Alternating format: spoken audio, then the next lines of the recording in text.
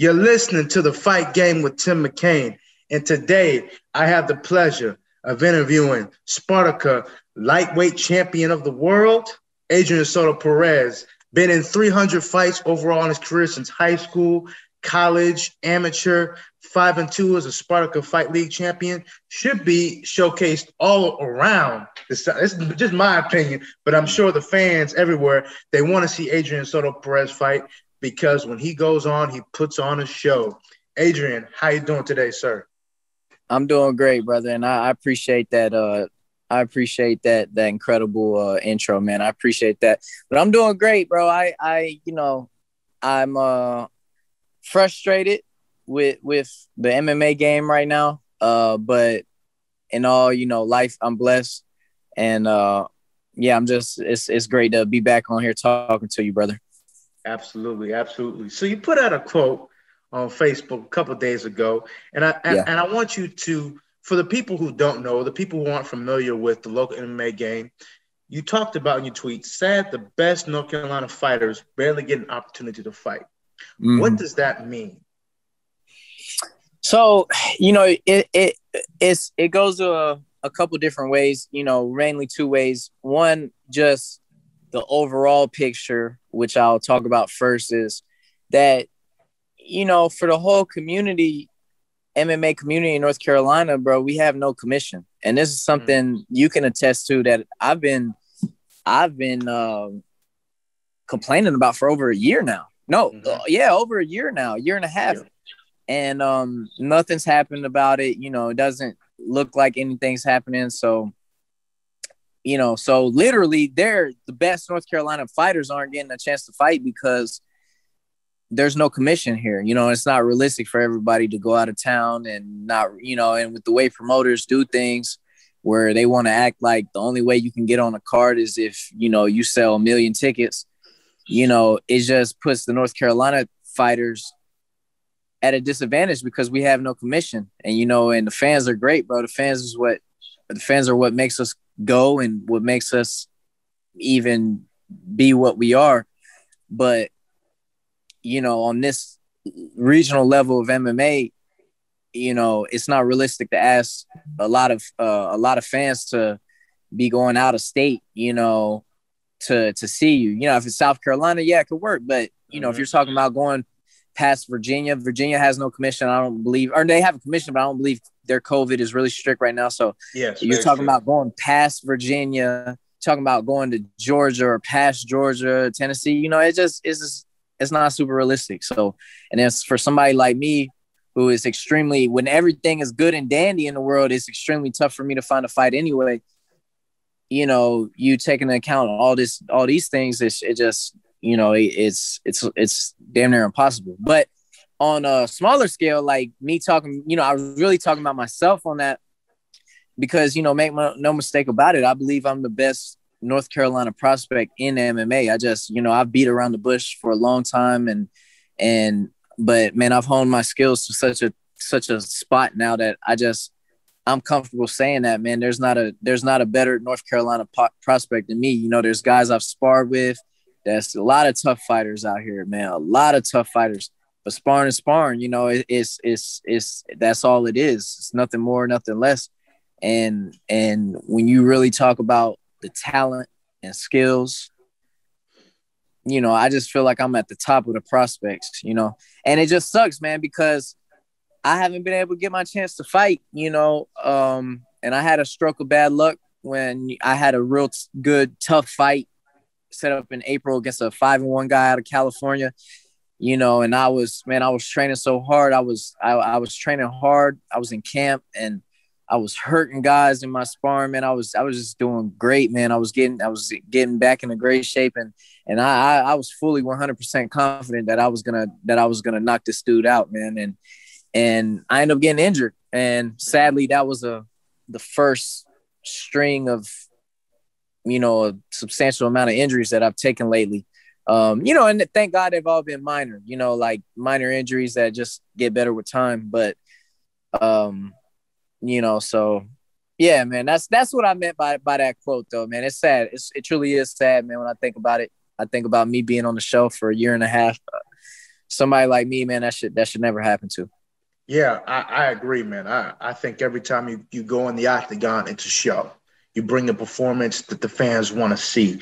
But one of the things about the fight that was going to happen, like you mentioned, which was going to happen on April 17th, that was going to be your very first pro fight. So are we talking no more amateur fights? We're going pro fights now in the future, correct? 100%. I will not accept another amateur fight. That's just plain and simple.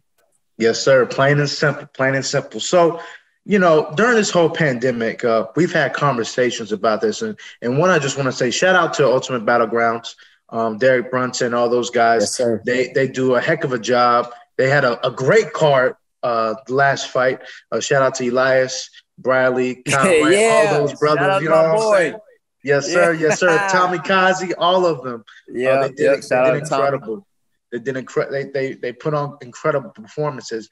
But somebody there's also somebody that I know that should be on that card. Right. And I'm trying to figure out why this young man is not on the UBG card. Because he is what the fans want to see. What are your thoughts on UBG? And they need to pick up the phone. Somebody need to call Derek Brunson and get this thing happening. Yeah, man. Derek. Somebody call Derek for me, man. Reach out to Derek. Derek, hit me up, man. God, let me get on there. But just start with UBG. I'm a big fan. Like yes. I had never been to a card, but I knew that it went on, and I didn't really know the thing. I honestly I thought, okay, it's just a regular regional MMA show, especially with COVID, because I'm thinking, there might not be fans or whatever. But then I actually pulled up to one. I went to one, I believe. What was the last one? UBG 7 or 8? It was, so the last one I believe was UBG 8. I think you went to UBG 7. Okay, so I went to UBG 7, and man, that atmosphere. I mean, I have to tip my hat, man, to Derek Brunson, to just everybody involved, man, to Ultimate Battlegrounds, and the fighters, but the fans were electric, man. Like the venue and the fans, they were just, bro, they were just electric. And so that was awesome. But in terms of me not being on there, I don't really know what's going on. I've had some talks with matchmakers from there. Nothing has ever come of it. So I don't know. I need to get on there, man. I feel like it's a waste, honestly. If you don't got, and I'm proud, man. I'm happy for all the fighters, bro. I'm happy for all the fighters that have really racked up wins on those cards, that have really showcased themselves. Shout out to James Brown, who had a viral knockout. You know what I mean? Yes, shout out to James Brown. Yeah, shout out to James. Obviously, shout out to my brother Elias Briley, 17-second TKO in his return. Shout out Tommy Kazi. Him and his family are always, man, they always just, you talking about class personified. And Tommy is young man growing into become a great fighter. And I know I'm missing some guys, but Theo Rolane. Yeah, Theo wasn't on the last one, but that's why I was just thinking about dudes on the last one. But of course, shout out to Theo. Theo, really breaking through for us young North Carolina dudes, getting on the Contender Series in the UFC. So I'm really happy for all those guys, man. And I'm happy and proud of them, and I just want my shot. That I'm not asking for anything. I'm not asking for any kind of favorable treatment, man. Like I just want my shot. I never asked for an easy fight. I never or nothing like that. I just wanted my shot, man. They offered me, on the internet, fans went and said Adrian Soto-Perez versus Nathan Arriaga. That's the fight to make. And, and I said, yeah, let's go. I'm not scared. Let's do it. And Nathan, and that's all respect to Nathan, because he's a tough fighter, man. He's a rough and tough fighter. He's a power puncher. He's not guys out. I've not guys out. And he's Latino. I'm Latino. And it's not an easy fight, but I was like, yeah, let's do it, bro. Because that's what I'm about, man. I believe in myself that much. And anybody that's trained with me or been involved with me in the gym, they know what I'm about, you know. So, you know, I just want my shot, man. So if it could be on UBG, that would be amazing. If it's on another card, you know, I'm going to take whatever opportunity I get. Absolutely, absolutely. Now we were talking about Virginia and the pandemic and their strict roles when it comes to this fight game. But I want you to talk about your Spartyka experience, your relationship with Jimmy, but also like you were 5-2. You were champion at Spartyka. When people, and I'm gonna sell you a little bit. When Adrian was fighting for Spartyka, when he was fighting with Spartyka, he was putting on a show. He was doing things. He was knocking out guys. I remember he did that thing against SpongeBob, finished him quick. Shout out to SpongeBob, great man, great fighter. Then he got Huggins. Huggins was my second title fight. Great fight. That was a great fight. Went back and forth. Beautiful fight. That's what the fans want to see. Just talk about your experience fighting in Virginia, even though you're a North Carolina fighter and all that.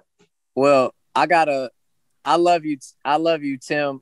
I gotta disagree with you on one part. Okay. Me and Huggins were not back and forth. I pitched a shutout against Huggins. Nothing, and that's nothing against him. You know, me and Huggins, man, we talk fairly often, and he is a great fighter and a great dude. But that's part of the reason why I gotta correct you on that, because I'm very proud about that, because he's a great fighter, and no one ever dominated him the way I did. And that was my last fight, man. I just was coming into my own, which was a year and a half ago. So it's like, you know, but anyway, to answer your question, man, Spartyka, I grew up in Spartyka, man. You know, I started in Spartyka as just a guy that was like a wrestler, eager to fight. You know, like in my first fight, I was fat. You know, you can see I fought 170.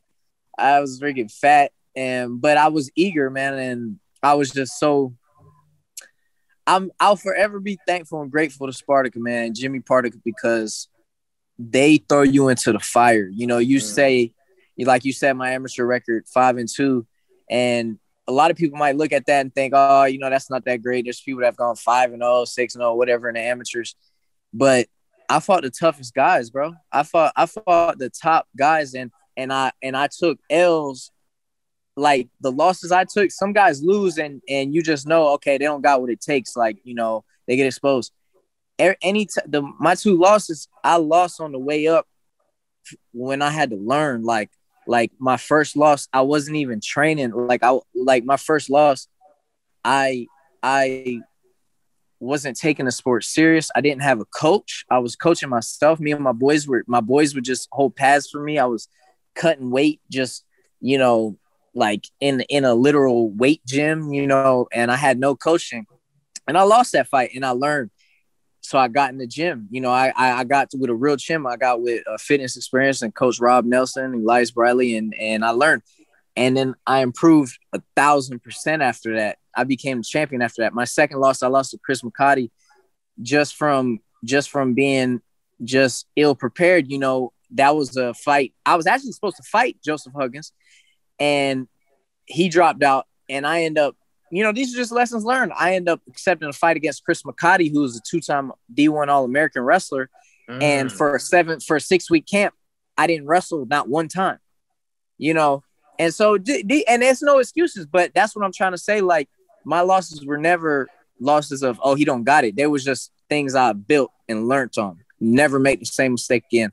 And I just thankful for Spartyka, man. They throw you in the fire, and that is a real pro feeling. You talking about, you've been there. You probably talking about 1,000+ fans. Yes. 1,000+ fans out there drinking alcohol, you know, throwing stuff. Beautiful women, cussing. Everything. Beautiful women, you know, yelling, cussing. Adrian, you suck. But it's like, I love that. You know what I mean? Like, you know, take your ass back to North Carolina. Like, thanks. Yeah, thanks, buddy. You know, like, but I honestly love that, man. I fed off that, and I left that promotion on a streak, an impressive streak, man. Just dominating my last few guys, top level guys.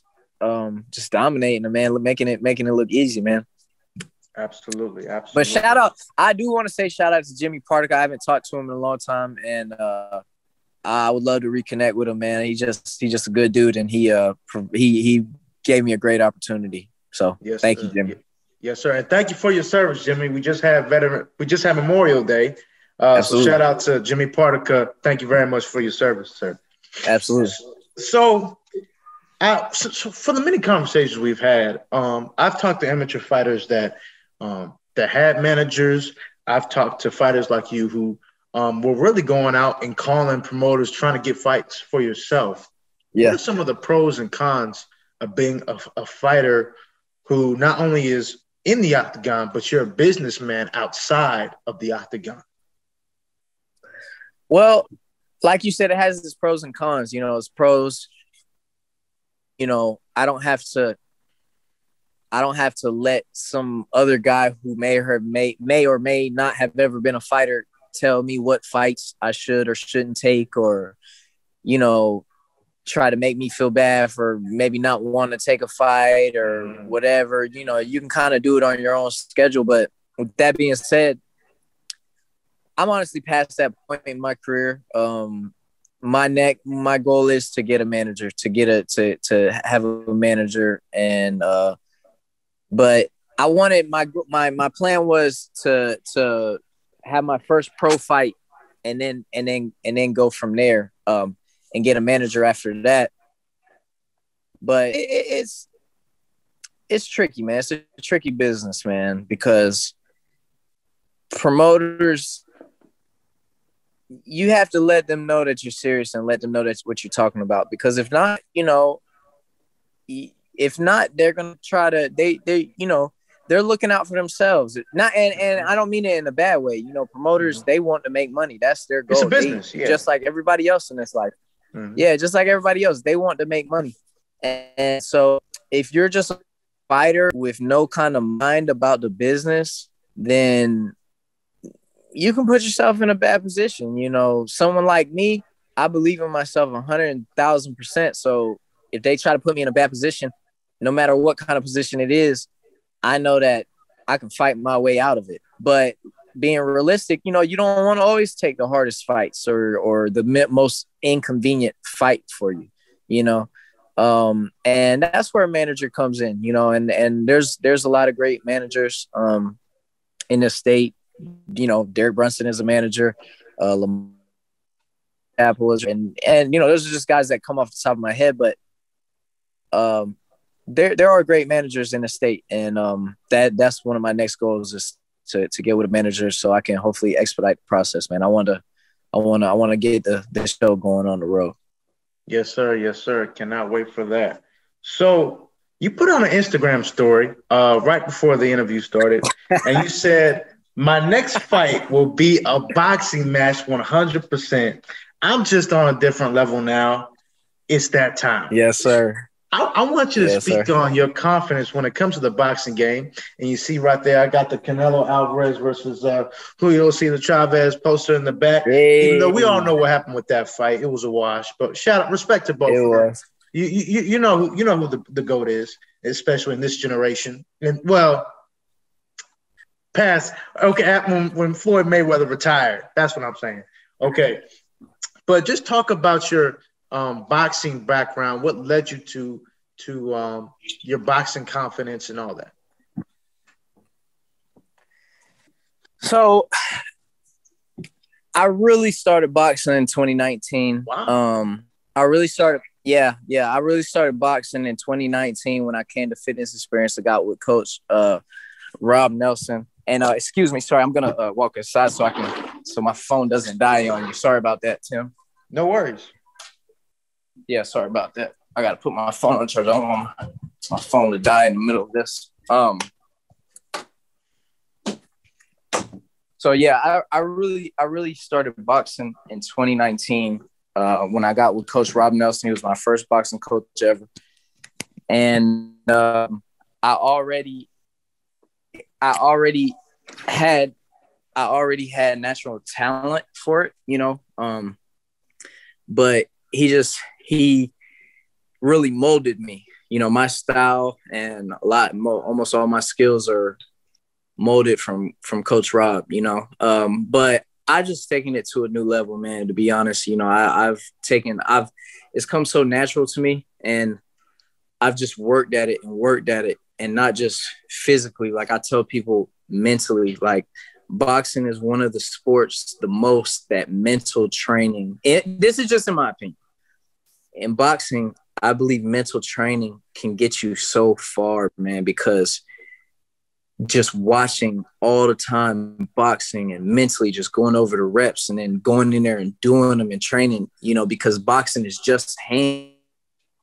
It's just hands. So it's like you can focus in on things, you know, whereas MMA is more predictable. You know, you can think about things all you want, but you just kind of got to do it, you know, because there's so much coming at you, you know, legs, feet, elbows, punches, takedowns, you know. And so, but boxing, man, I've truly just grown, man, in this game, and I've gained the respect of the boxing community here in Fayetteville. Here in Fayetteville, we have a huge, like an amazing boxing community. We have dozens of pro fighters, serious pro fighters. And I take a lot of pride in the fact that I've gained the respect of everyone in the boxing community here, man. They know that I'm serious. You know, at first, me being an MMA fighter, of course, you know, you're not going to get that respect, but you got to earn that respect in blood and sweat and, you know, you got to hurt people, you know, and that's what I've done, man. People, it doesn't matter what gym now, man. People know who I am. People know my name. People know that, you know, it doesn't matter that I'm an MMA fighter. You know, I'm an elite boxer on this level here. And yeah, man, I'm just ready, man. You know, it was an honor, man. I just last week, 2 weeks ago, I just sparred my first world title contender. You know, shout out to Lamar Russ, who was 18-3 as a pro boxer, who was in camp with Triple G, was in camp with Canelo, you know, with the Jamal Charlo, like, you know, a guy that was right there on the world title contention, he's about to fight James Kirkland, hopefully. And, you know, I just sparred him for the first time, man. It was an honor, man. And for him to tell me, you know, sparring, we don't talk about what happened in sparring, but for him to just give me that vote of confidence, like, nah, man, like, you can do this. You can do pro boxing. You can switch over. You can do pro boxing, you know, and along with almost everyone else I've come in contact, it just, you know, it lets me know now is the time. And that coupled with how long MMA has taken and how hard it is for me to find a fight, that's my goal now. Is, man, I want to rack up some pro boxing fights and get some wins, and then hopefully I can come back to MMA. Yes, sir. You're gonna get titles. You trying to, now I see what's going on. Your plan is to get some titles in boxing and to get some titles in MMA. That's the goal, right? Well, I'm hoping, look, brother, I'm hoping that I can go get me I can knock some guys out in boxing, make some money, and get my prestige up so that hopefully I'm more, you know, maybe then promoters would be like, nah, man, I don't care what I got to do. I got to have you on the card, you know. You know, that's what I'm hoping, man. You know, and there's nothing against the promoters, man. I don't want to have a bad name with any of them. And I know it's hard, man. A lot of them have told me, I've tried to match you up. Nobody wants to fight you, man. So, you know, nobody locally in North Carolina has wanted to fight me. If somebody wants to fight me, they can comment on this. Whenever you post this, they can comment and say, nah, I want to fight you, and we'll see.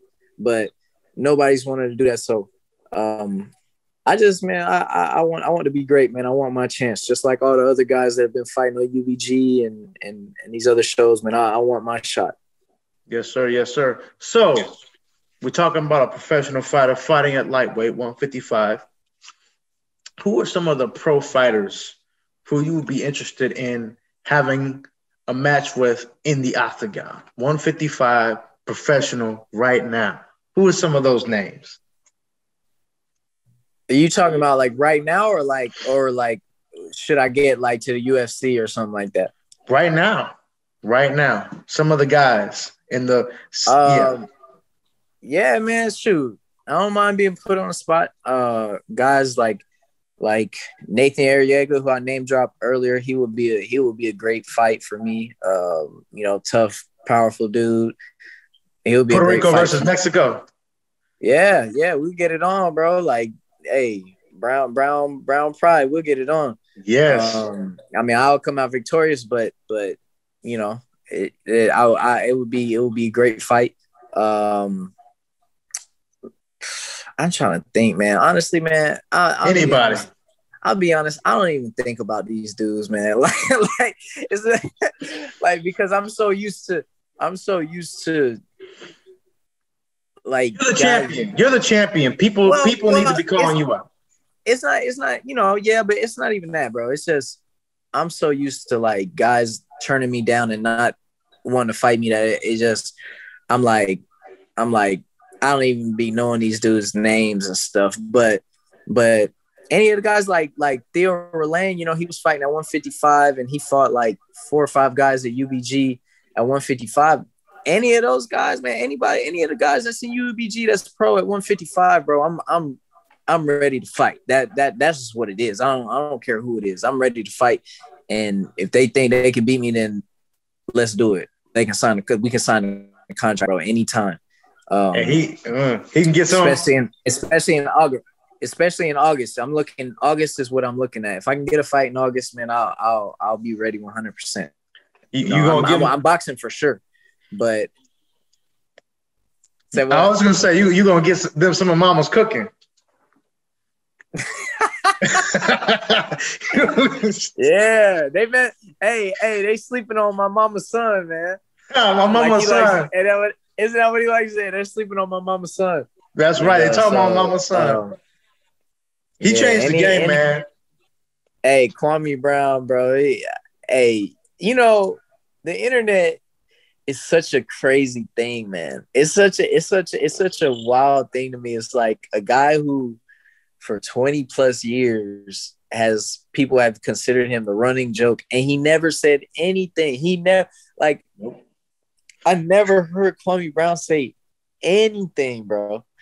And then out of nowhere, he just sets the internet on fire, bro, overnight. Yeah. And he's looked at as a hero, man. It's awesome. It's awesome. Yeah, he changed the game. I was talking about this on Trifecta.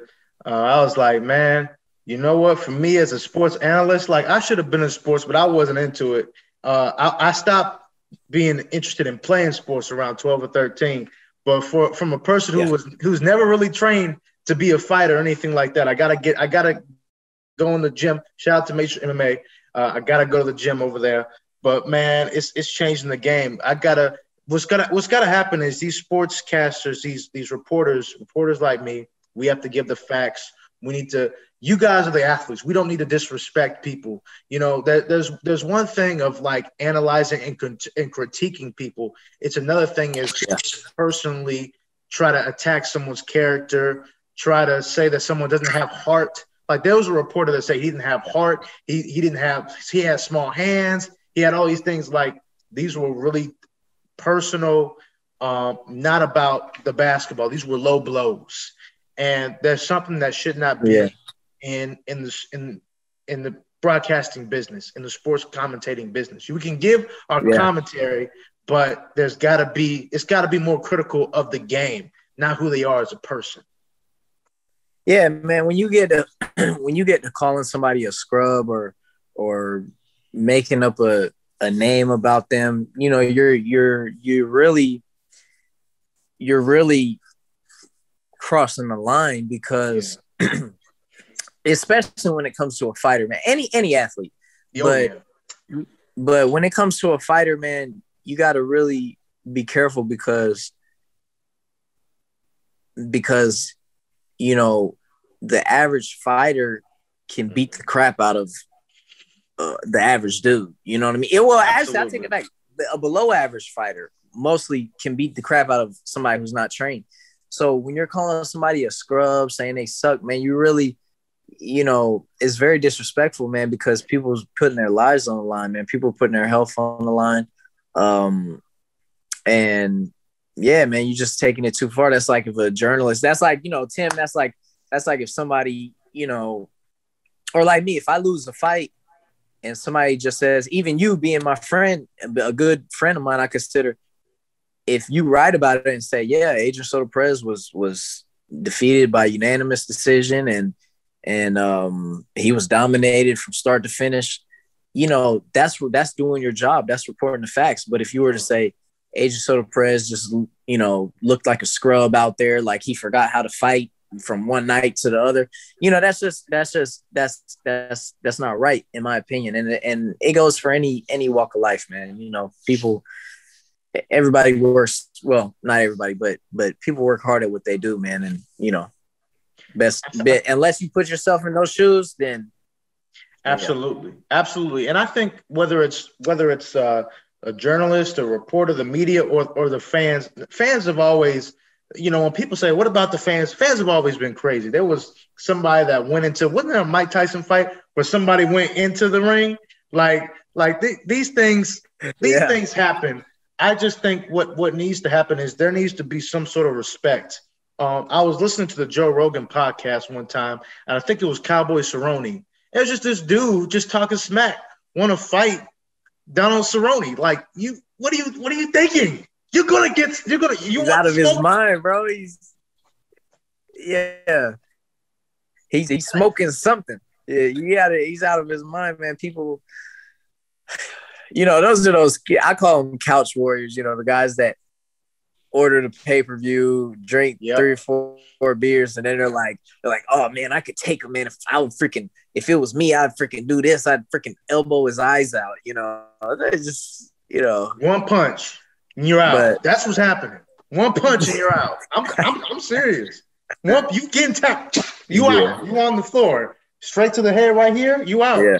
So look, I just gotta say, it's put respect to the athletes. I don't believe in worshiping athletes, because at the end of the day, we're all people. But I do believe that if you have somebody who is been training their whole life to do this, okay, it's one thing to be critical. It's another thing to try to disparage them. And so that's my last thing about Kwame Brown. But Adrian, I really appreciate you taking your time, explaining everything, explaining your journey. Wish nothing but the best for you, brother. Thanks, brother. I appreciate it, man. I appreciate you giving me the platform to vent, man. That's what I feel like. I feel like I've been sitting here with my therapist, my psychiatrist. You gave me, shout out to my psychiatrist. I'm like Ron Artest. You remember that? Yeah. I don't know if you watched basketball. Ron Artest, after he won the title, he said, shout out to my psychiatrist. But I appreciate it, brother. Thank you for the opportunity, man. And I'm hoping that this interview can get out there, and man, I can get me a freaking fight, brother. So Thank you. Let's make this fight happen, people. Let's make it happen. Yes, all sir. Right, brother. Much love. Thank you.